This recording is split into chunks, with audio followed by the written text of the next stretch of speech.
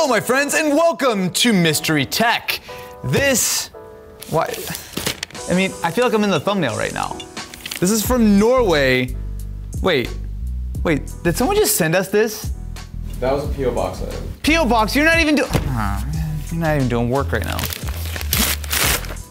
Well, at least it's got a lot of bubble wrap in it. Also, this has been sitting around for like 4 months. It's been sitting here for 4 months? So if what it's if it, food, oh no. Oh, what is that? It's popcorn. Oh, never mind. Whoops. Wait, really? No. No. Really? Oh no, oh no. Oh, that's gross. Oh no. Oh, there's something else wrapped right here. Maybe I shouldn't have had that out before. I like how you were saying that as a joke, but it actually was food.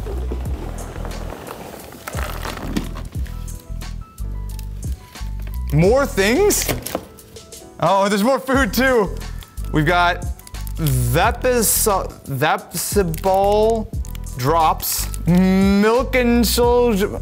You guys have too many letters, man. Just chill with the letters. We also have more popcorn.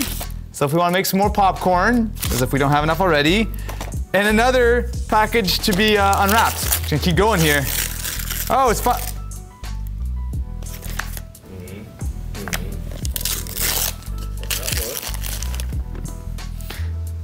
Just put your phone in it and you watch videos.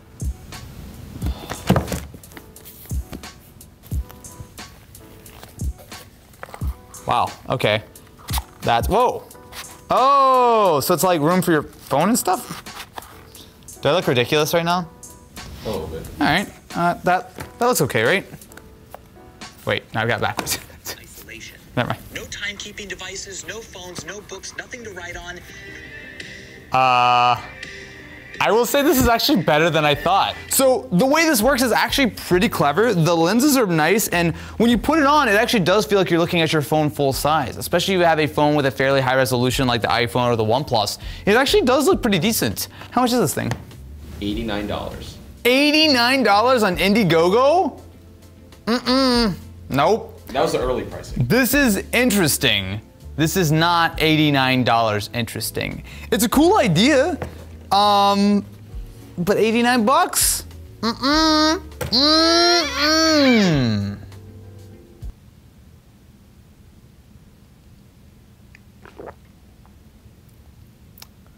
Let's move on, shall we? Yes. Okay. Anime Music Wireless, you sick son of a bitch. What makes these anime? I don't understand. It's designed by Shiro Masamune. How long have you been sitting on this? A year. A year? Ken, is this the recycled Mystery Tech? Why are these I just don't get why these are anime. They're white? Is that like an anime, like, color? I don't get it. I think Japanese corporate was like, yeah, people will buy it if it has anime on it. I mean, you bought it, so it worked. Powered by AppDex. Okay, so AppDex works. I'm about to go into the anime vortex. I really hope Josh is nice and give me some like cool graphics when I say things like that. Let's do this one.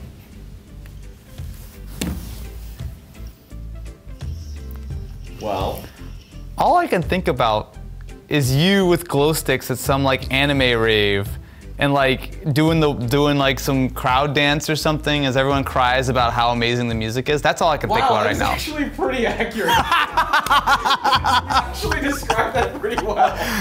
I've known you for too long, my friend. These headphones don't sound good, but Ken sounds amazing.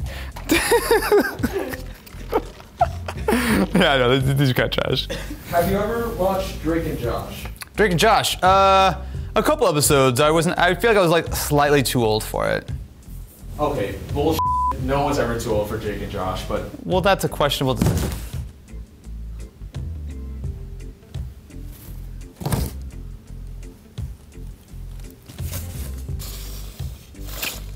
Memorex.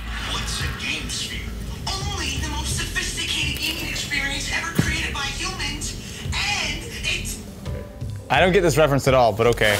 You might not get it, but a lot of people will get it. What is this?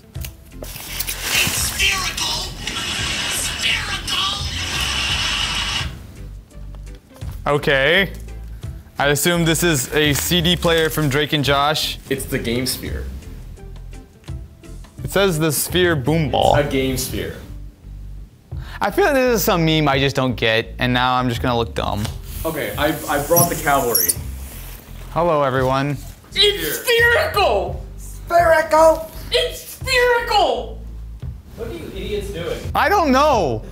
I'm doing Mystery Tech, and everyone shut up and started yelling Drake and Josh references. So you actually haven't Drake and Josh? heard of this? I've never heard of this. It just looks like some stupid boombox. It was like the GameCube before the GameCube. The GameSphere instead of the GameCube. I think it was like pretty much a knockoff of the GameCube. They made the GameSphere. Oh, and it's just this thing? Yeah, I think that was like kind of the idea when Oh. they made a GameSphere. I mean, you obviously got this as new old stock. How much was the Sphere Boom Ball? $100. For an old CD player? It's for an old game console. It doesn't play games. It doesn't have to. Ooh, that's kind of cool. What is cool about this? It looks like a helmet. Look at that. Dude, It's too many. yeah. There's too many pieces. That's great.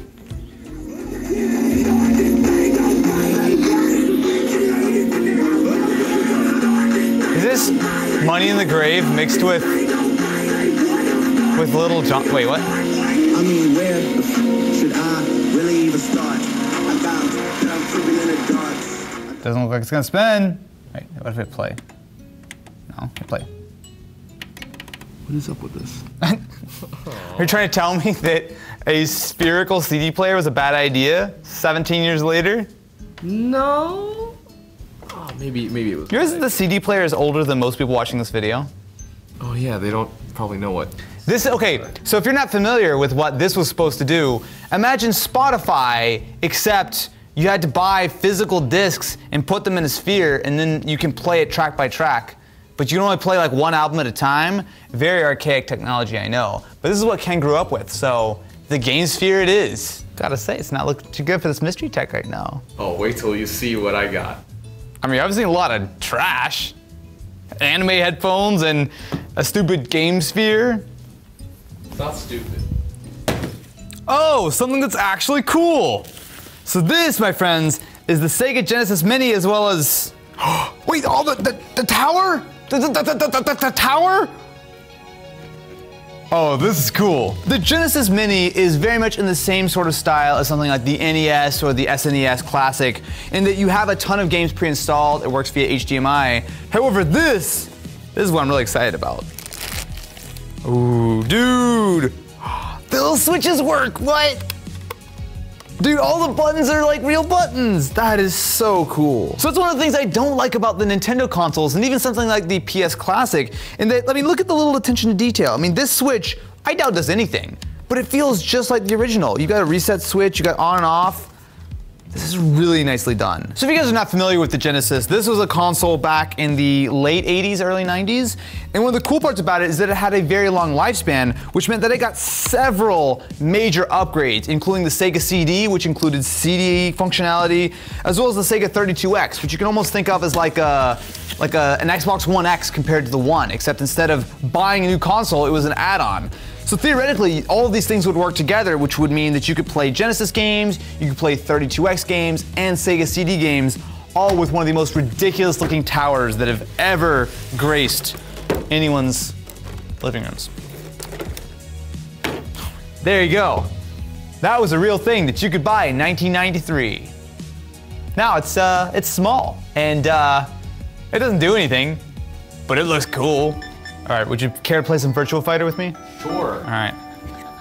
Let's do it. Get up, get up.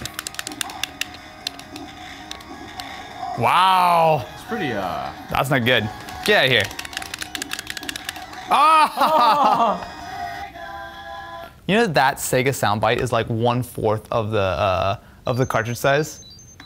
Really? Yeah. This thing is really rad, right? I mean, the fact that they've done what seems to be a very good job with the emulation, pretty solid game selection. I love this hardware. The fact that you get a Tower of Power, even though I'm not even sure if you can actually buy that here in the States, but I mean, this thing is legit. I would say good job, but you didn't buy this, did you? No, I didn't. Thanks, Sega. Wait, no. You can't do that! It touched the table!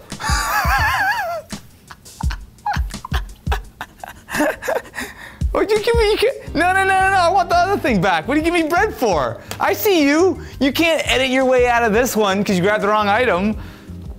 A toaster? Is this just a Japanese toaster? It's not just any Japanese toaster, it is the Japanese. What is wrong with this episode? Is this the Ken Gives Up episode? It's just a toaster. It's not just a It's a toaster. This is it? Oh, okay. So, this toaster is very famous or infamous Okay. for only toasting one slice at a time. No. To Wait, make the perfect slice of toast. how much was this amazing Japanese toaster? After import, it was $450.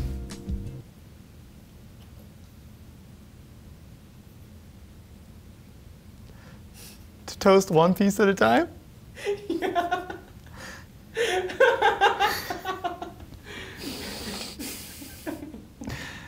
There've been a lot of dumb things on Mystery Tech.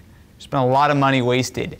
But $450 for a toaster that toasts one side of the bread, one piece at a time? What is wrong with you? Oh my God. All right, I'm ready to toast my stale bread. I want medium toasted, 4, 5, 6, 7, 8. No, 4, 5, 6, 8. 6. And then it's normal. Okay, start. Akihiro Iwahara of Mitsubishi said they wanted to focus on a single slice and treat it with respect.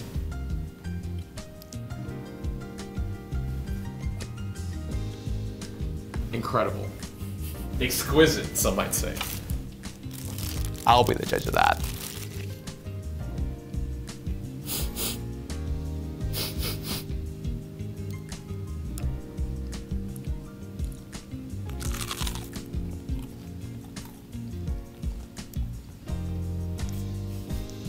It's pretty good toast. I've never had toast that tastes this good.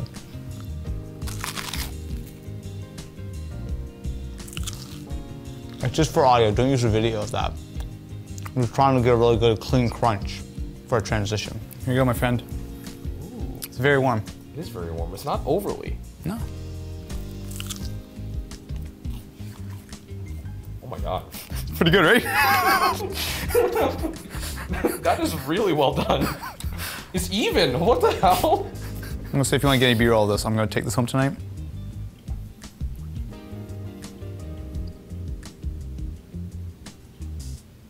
That's really good, right? I would hope so for a $300 toaster.